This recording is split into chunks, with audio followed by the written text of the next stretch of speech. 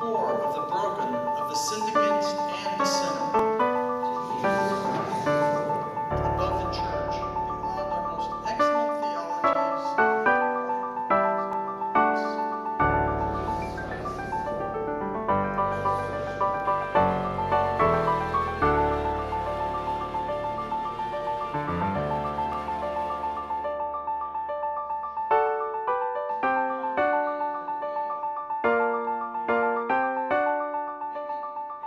You know, it feels almost the same today as it did 30 years ago.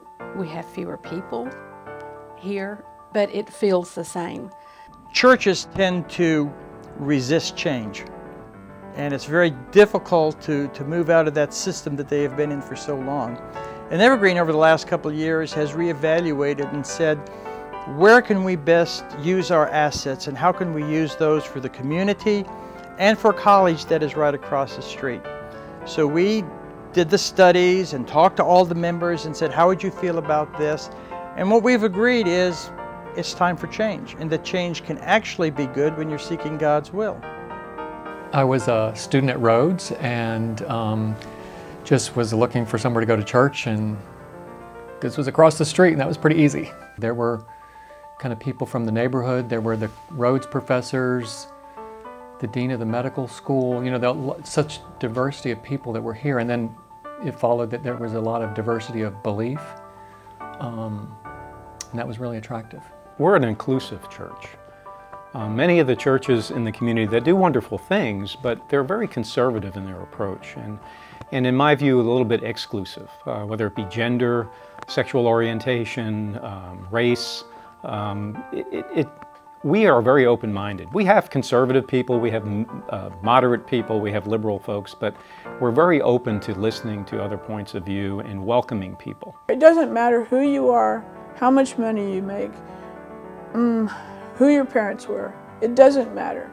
We love you because God loves you. I see fewer faces in the sanctuary, which I think that's probably nationwide. That's happening everywhere in our churches. But I feel the same. I love my church. I think maybe from the outside, you know, looking at Evergreen, you know, it looks pretty traditional, and then, you know, some of our longtime members might surprise you with just the diversity of attitudes and politics that you'll find here.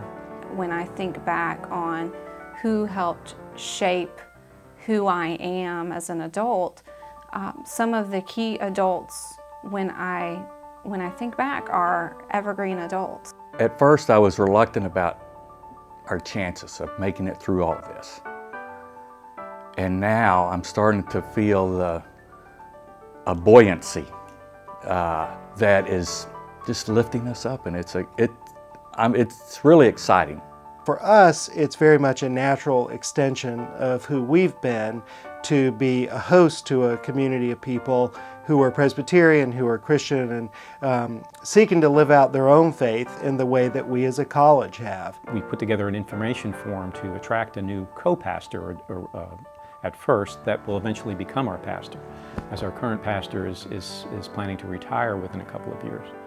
We described it as the opportunity as being both liberating and frightening at the same time. Liberating in that we no longer have to worry about the upkeep and major capital expense of this building and the complex and the grounds, but frightening in that we're not sure where that's going to lead us.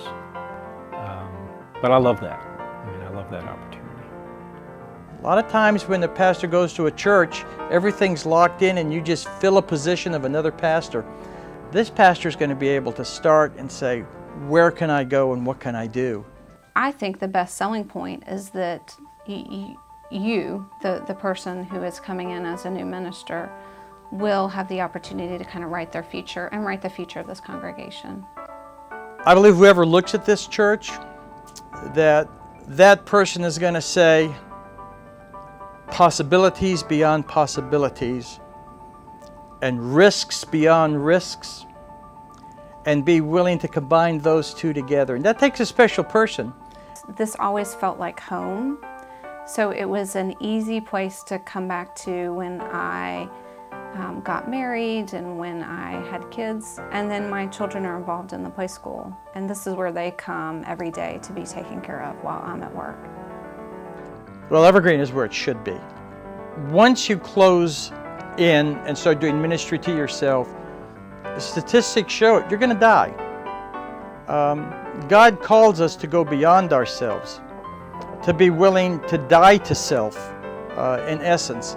And the biblical message is you go out into the world, not that you stay in your own little comfortable place. We are called to go out into the world.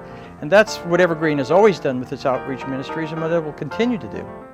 I think the church as a whole, there's a new sort of energy in the church about, let's find a new way to be relevant. We are looking for someone that's energetic, somebody that is passionate, someone who is as passionate as our congregation about leading us into the future, about making the changes that we know we need to make, and about envisioning things that maybe we haven't thought of as a congregation. When I think of Evergreen today, I think very much of a sister, companion institution that we are now in partnership with. And my hope for that relationship is that some of the wisdom that we as Rhodes College have acquired about how to open our doors wider and to sort of spread our gates to a much wider constituency of people than we would have been hanging out with 2 or 3 decades ago will bring fruitfulness again to this congregation.